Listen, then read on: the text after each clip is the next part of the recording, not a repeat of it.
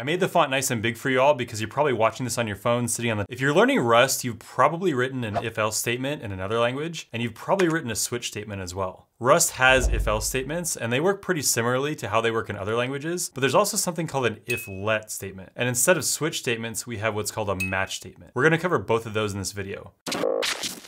First, we'll need to cover something called destructuring, which we'll use in both match and if-let statements. Destructuring is when you put an actual data structure on the left side of an equals symbol in a let statement. So I can do let and then a tuple, a comma b equals, and then another tuple, 1 comma 2. When we do this, the compiler will automatically figure out which values to assign a and b based on what's on the right side of the equal sign. Make sure that works. Yep, A is 1 and B is 2. And you can do this with structs as well. So I could do struct thing, and it has a number. It's a tuple struct. And then I can do let thing C equals thing 5. This should assign 5 to the identifier C. So let's make sure that works. Cool, we get what we expect. That's destructuring, and it's gonna come in handy when we start writing if, let, and match statements. In an effort to make this example a little more real world than most examples, we're actually gonna connect to a Redis server and pull some data from it, and then do some branching based on the data. So first we'll need to set up the Redis connection. Don't worry about how this works, it's not part of the core concepts that we're talking about in this video. We'll paste in some code here to set up that connection.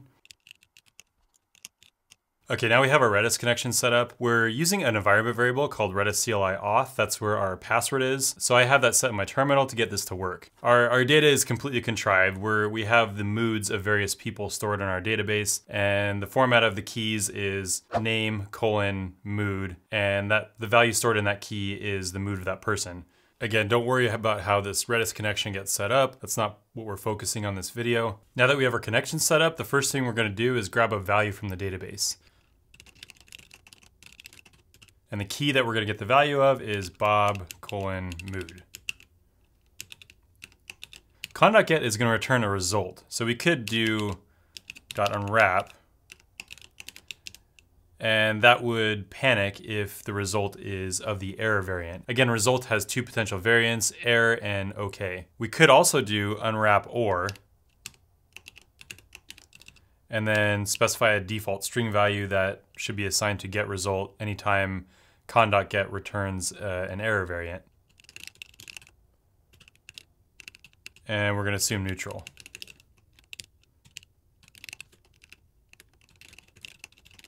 Let's run that and make sure that works. Okay, so in the database, we got the value of that key, which was really happy. That means con.get returned an OK variant because the value that we passed to unwrap or didn't get assigned to get result. In this case, it probably makes sense to use unwrap or because we just have a default value that we're assigning to get result in the case where con.get returns an error variant. But what if we want to perform some more complex logic in the case where con.get returns an error? For that, we can use if let. We're gonna comment out the destructuring part so it doesn't pollute our output too much. We're gonna remove unwrap or. If let allows you to both check that a condition's true and destructure at the same time. Let me show you what I mean. So we can do if let. We can check to see if con.get returned an OK variant. OK res equals get result. This means we actually successfully retrieved a value from the database. So we'll do print line got value from the database.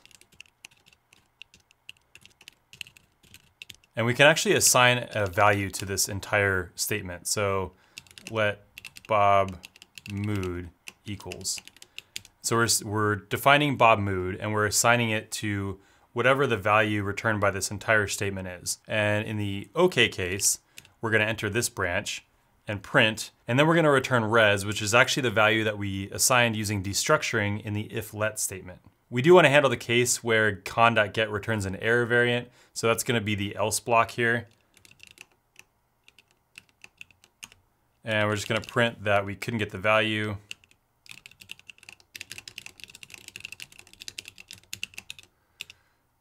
And we're gonna return, so we wanna assign Bob Mood something in the case where we couldn't get an actual value, so we're just gonna assume a default value in this case.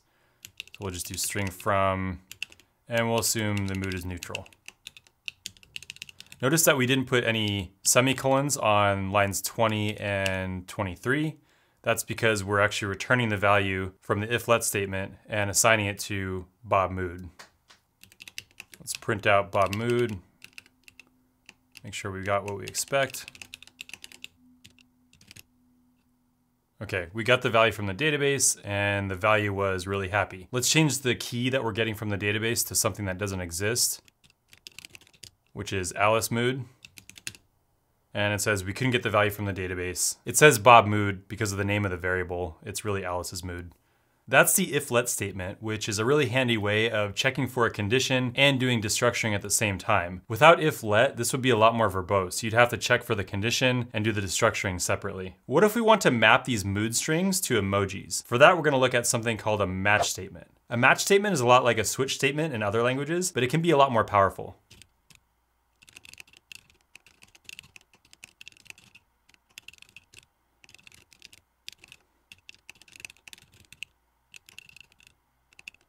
Match statements are sort of like switch statements in that they have one or more arms, and each arm represents a potential value that the thing that we're matching could have. So we might have sad,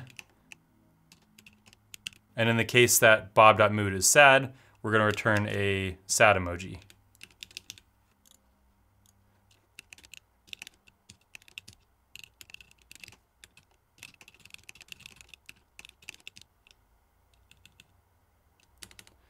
We only have one match arm for sad, and we have an error here. Obviously, there's probably more values that we need to handle. What's going on here? So non-exhaustive patterns. The match value is of type str, and we're not matching all possible values. Match statements do have a concept of a default arm, an arm that's executed if none of the other arms match, and that's represented by an underscore.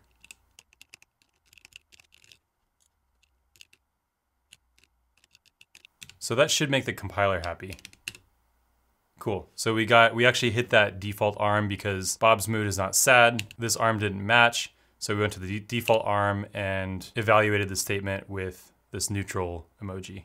Other things you can do in match statements that make them really powerful, you can use an OR operator. So we could do angry or livid.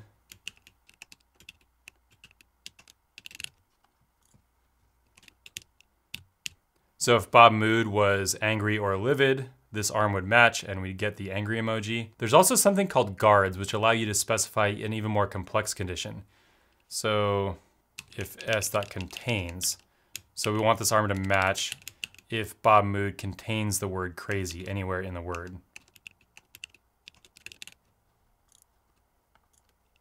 Or s if s.contains happy.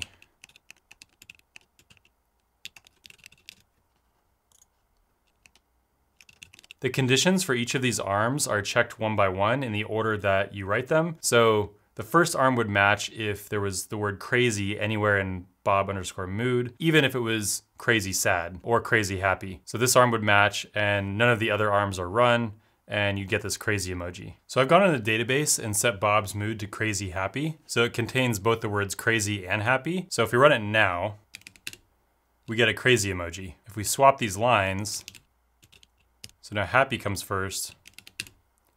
We now get the sunglasses emoji. Again, these arms are evaluated one by one in the order that you write them. That's it for this video. I hope it helped you better understand if-let statements and match statements. I've been seeing a lot of good pointers from people in the comments, and I'd like us all to have a more kind of real-time connection. So please join the Discord if you haven't already. Thanks for watching, and we'll see you in the next one.